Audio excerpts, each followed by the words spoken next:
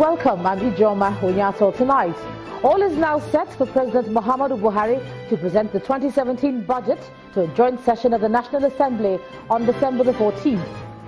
Nigerian Communications Commission meets with telecom operators to arrive at an acceptable data pricing regime.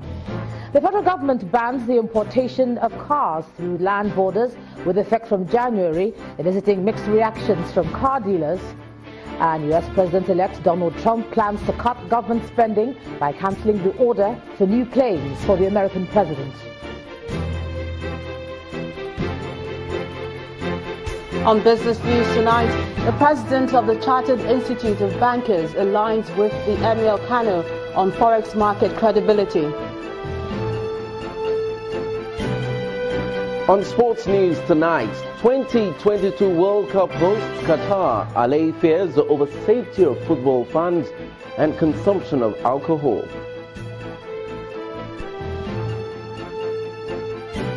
Hello, I'm Ibrahim Adra, and from Abuja, abducted editor of Radio Benue regains her freedom after 4 days in captivity.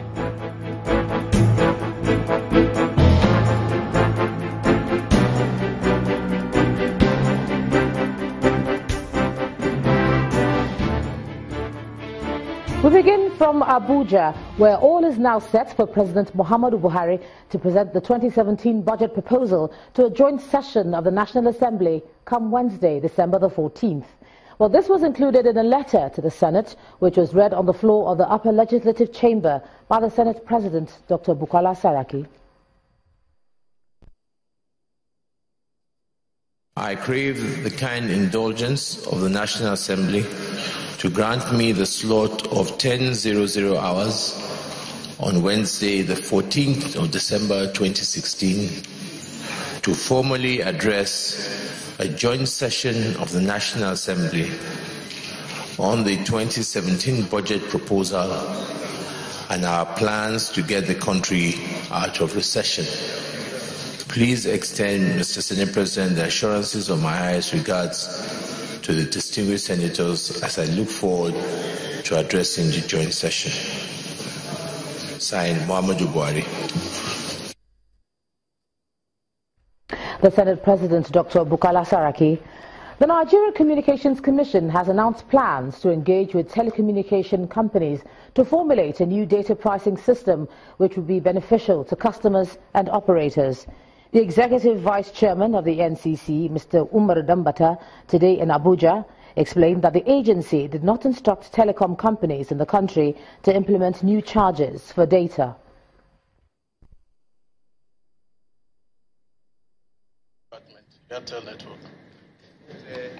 At one end of a committee room in the National Assembly are members of the Senate Committee on Communication.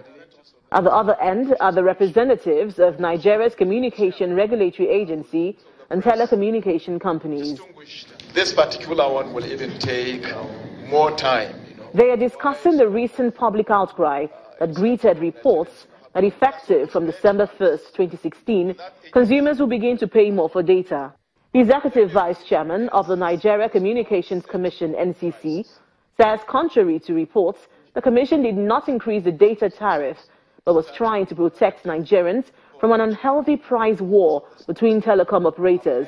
He said what NCC did was to introduce an interim price floor of 90 kobo per megabyte, below which telecommunication companies are not allowed to sell. This is a reduction from an initial floor price of 3 naira 11 kobo, which was suspended in 2015. The NCC does not increase price. What we provide are what we call regulatory safeguards. A guide, that will facilitate telcos to set their own prices or rates, as they call them. Contributing, the Chief Executive Officer of Etisalat says the company is willing to comply with the position of the NCC.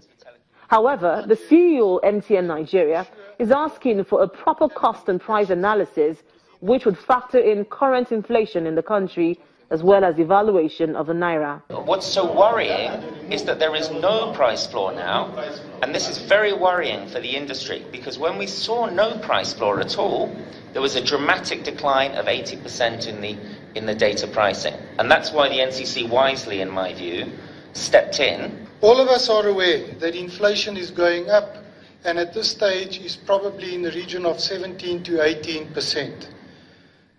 We have experienced price increases in all other sectors.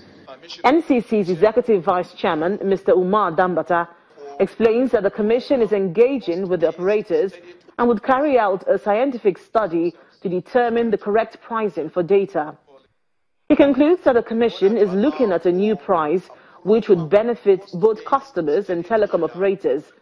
But the telecom operators are asking that this scientific study for proper pricing should be done as quickly as possible so as not to leave operators in limbo. Linda Akibe, Channels Television News. 24 hours after the federal government announced the ban on the importation of cars through the land borders with effect from January, reactions are already coming in. In Benin City, the Edo State capital, some car dealers fault the government's decision, describing it as capable of having adverse effects on their businesses. Sales of imported used cars is big business in Benin City. Everywhere you go, you will find cars put on display for sale. The decision by the federal government to ban the importation of cars by land from January does not sit well with these car dealers. Ban of the car, we can't do our trade anymore. We can't do our trade anymore. Or you want us to go back to smuggling, where we don't normally pay duty before? How many of us has the license to travel to America or Europe to import vehicle through into this country? We have a neighboring country here, because why?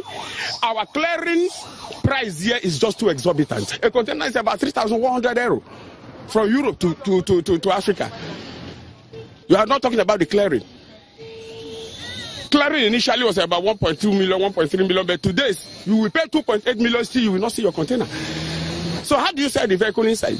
We are traveling to Cotonou, buy car there, pay duty to Nigeria government. At the end of the day, I want to close the same land border. For what for? Is he helping Nigeria, or is taking us back to hardship? So we should ask our president, what is the real problem? Why is he decide to treat us in this manner? The said government should have provided alternatives before the ban. He said we can import from America. I don't know the road to America. How many of us that know the road to America? How many of us can go there? Assembly plant. Since for long we have been hearing about these things. We are here, the one in the east, the one in the north. Where are the vehicles? Look at the road now. We are talking about practical here. You see, look at the road, look at everywhere. How many of those cars on the highway? How many of the cars in town? And are they durable? We don't produce even tire in this nation. We don't produce even the rim, not to talk of the engine, or neither the body, or even the glass. All these things are imported. Then you want to ban the vehicle. Now you are abandoning the brand new, you are abandoning the Tokumbo. Which one do you produce for those people that you abandon? Or we don't need to move from one place to another? Or should we try from Benin to Lagos? For these car dealers, nothing short of a reversal of the plan would suffice. To discuss this new directive and its implication on the automobile industry, I'm now being joined in the News at 10 by the Director General of the National Automotive Council, Aminu Jalal. Thank you so much for joining us on the News at 10, all the way from Abuja. Now, we've seen the announcement and we know that the ban is going to take effect, but one thing we don't know is why. Why has the government decided to do this at this time?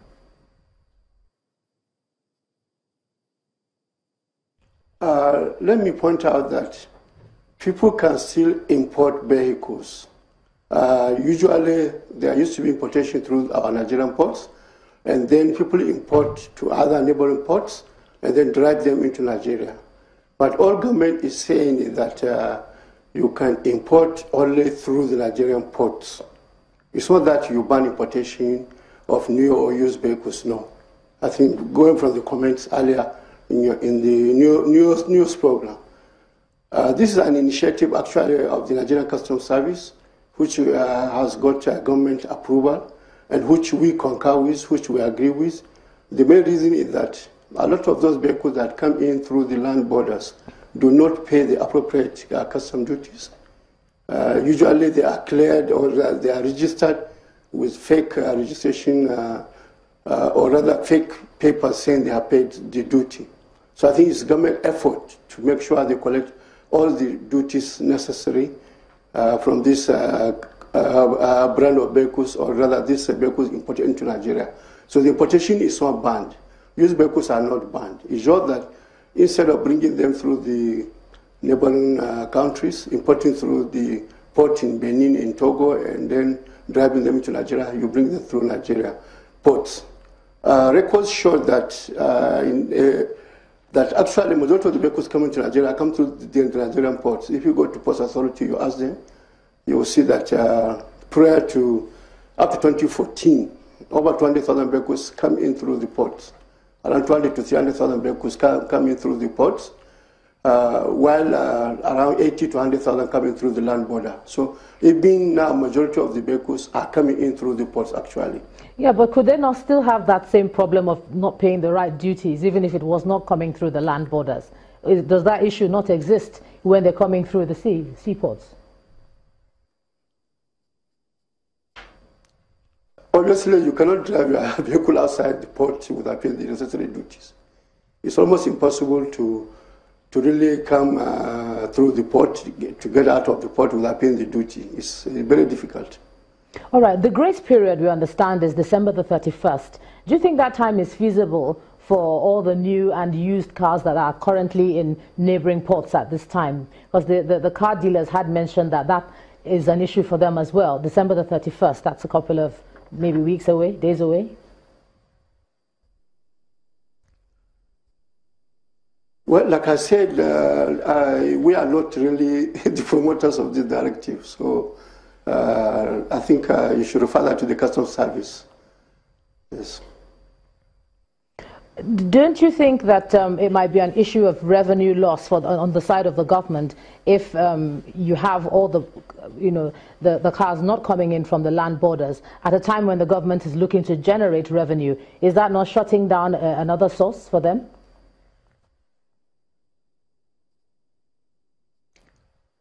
No, actually, as I mentioned earlier, a lot of the vehicles that come in through the land borders are registered without paying the proper custom duties. That is why this new initiative will definitely increase government revenue, because those coming through the ports will have to pay the proper custom duties. Yeah, but you Another will be issue losing... also is this age limit on vehicles. I think for cars it's about 10 years now, while for commercial vehicles it's 15 years.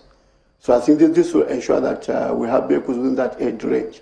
Because those older than that usually have serious issues of maintenance and with frequent breakdowns, which are really a menace on our roads. What are your plans for surveillance and enforcement beyond just saying that the ban is going to take effect? We've seen what has happened with the ban on importation of rice. That's still a work in progress. How do you plan to enforce this? As I said, this is not our initiative. It's from the Customs Service. Yeah, but you should have some idea of how the Customs Service wants to do it. The request for this approval was made by the Customs Service to the... Yes, when the request was made, it's something you approved. So obviously it's something that you would have sat down and thought about. The Customs Service, I think, would be the proper people to really talk about this enforcement and so on. Yes.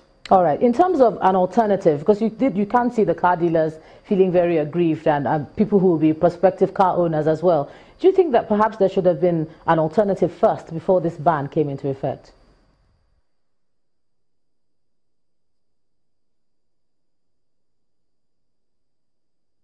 My question is if there should have been an alternative before the ban came into effect, if you heard that.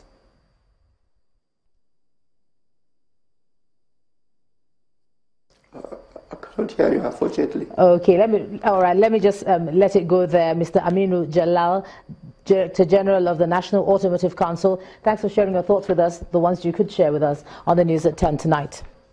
And in part 2, after the break, Inspector General of Police deploys joint task force ahead of the rerun elections in Rivers State on Saturday. That's in a moment. Please stay with us.